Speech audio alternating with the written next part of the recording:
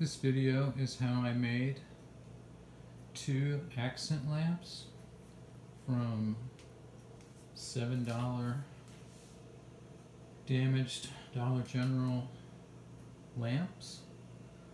I took the sockets and cord out, went to a hobby store, bought 5-inch wooden bases. I had a couch that I had to get rid of, and that's where these springs came from. In couches, you have all different shapes and sizes of springs. The stainless steel upright is from recycled solar yard lights. The springs are retained by 3 clamps down into the wood there with wood screws. I drilled through the base through the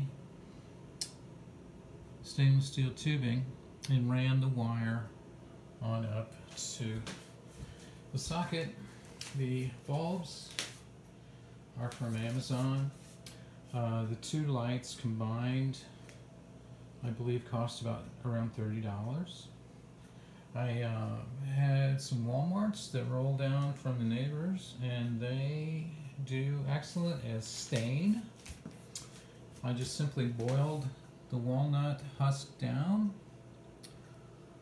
added just a touch of alcohol, boiled the mixture down some more, added a little more alcohol, and I came up with a walnut stain, and seems to work out great.